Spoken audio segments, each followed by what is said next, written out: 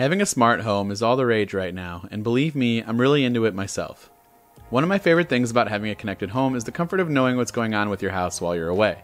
Unfortunately, these things come at a price, and most of those prices are very expensive. Guardzilla aims to help you with that and also help you save some money. Their all-in-one security system is feature-packed and budget-friendly. It comes in this rather large plastic box with a ton of features and specifications listed on it, and the camera itself is kind of in a plastic display case, and I will be honest, it's not really the most discreet looking thing in the world.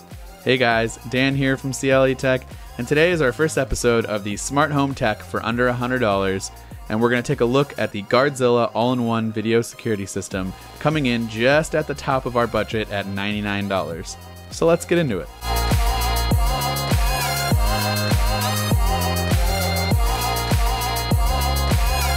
Cutting the tabs and removing the plastic case is where you'll find your camera itself. Inside the green box underneath is where you'll find your power cord and some setup guides. You'll also get a sticker letting the outside world know that your house is protected by Guardzilla if you choose to display that. As mentioned earlier, the camera won't win any awards in terms of design, but it's definitely unique as far as cameras go. It's essentially a big plastic triangle with some Guardzilla branding on the front underneath the lens and the LED ring.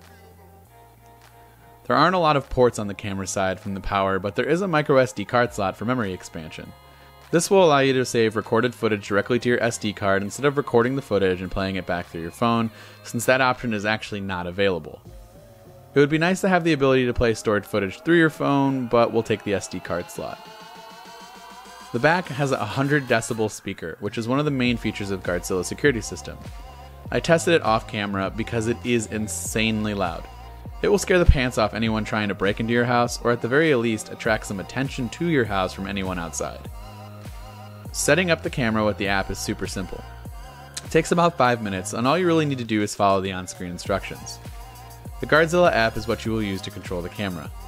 This isn't the most beautiful app in the world either, but it also has a ton of features that I'm honestly surprised you get for $100.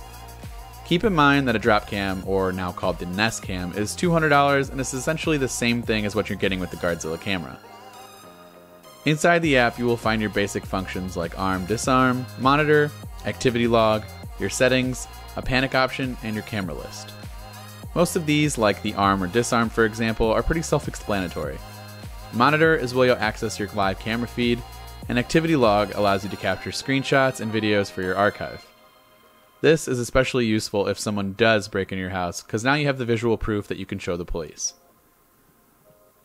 Diving into the settings menu, you will find just a couple of settings, but these are all important. In order to receive notifications if any motion is detected, you will need to enable which type of notifications you want. You have the options for email, text, and push, all available for your choosing. With all that said, the notifications are a little too inconsistent for my liking, but hopefully this can be fixed through a software update. You can also set the duration for your siren and toggle it on or off, as well as set up an auto arm setting. Auto arm will turn the alarm on when you leave and off when you arrive. This is only limited to one security camera, however, so if you have multiple, you're going to have to just pick one of them. Finally, the Guardzilla camera is capable of two-way audio communication and also has an infrared night vision mode. All in all, this camera packs a lot of great features and functionality for a very reasonable price. The only downside to me, and this might be a deal breaker to some, is that you are sacrificing resolution quite a bit from other products like a Nest Cam. The camera does not even record in HD, and it doesn't have any advanced features like pan, tilt, or even try to zoom in on what you're looking at. This is a bit of a bummer again, but the price point makes sense for some of these advanced features to be missing. However, I have seen other cameras for a little less money that are at least able to obtain 720p.